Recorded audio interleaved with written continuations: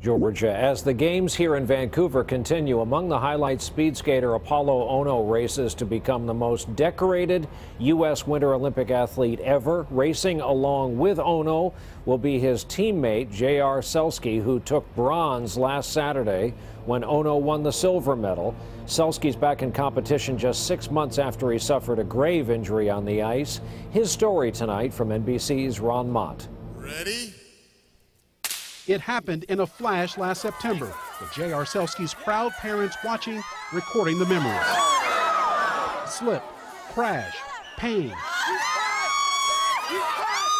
then blood. I felt every minute of the pain and how stunned everybody else was. The rink was completely silent. My mom was screaming, and that's the only thing I heard. His left thigh sliced to the bone by his own skate blade. His femoral artery, possibly even his life, spared by a mere inch. Fell a couple times, didn't seem to bother him. From 3-year-old roller skater to world-class speed skater, the 19-year-old had finally caught hometown rival and Olympic star Apollo Ono. And now it seemed Celski's charge to the top was over. Or was it? To keep his Vancouver hopes alive, JR spent much of the fall here at the U.S. Olympic Complex in Colorado, surrounded by a team of sports medicine professionals. Even they thought he faced very long odds to get back on the ice in time. Recovery would prove painful, physically and emotionally. He was poked and prodded, pulled and stretched, imaged and analyzed. I could still see the blood on the tape. Yet just 60 days after the accident, J.R. Celski sharpened the very blade that had betrayed him and went skating.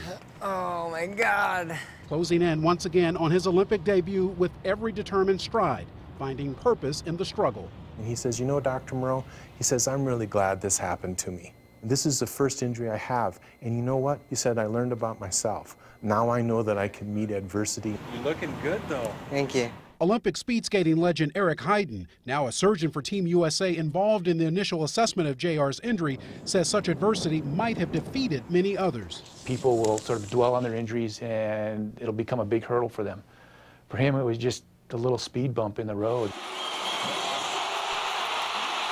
And it was literally a speed bump that catapulted Celski onto the Olympic podium for the first time. I knew that if I didn't think about anything but racing that night, that I'd prevail. A bronze medal and a leg up on one of the sport's most dramatic setbacks. Ron Mott, NBC News, Colorado Springs.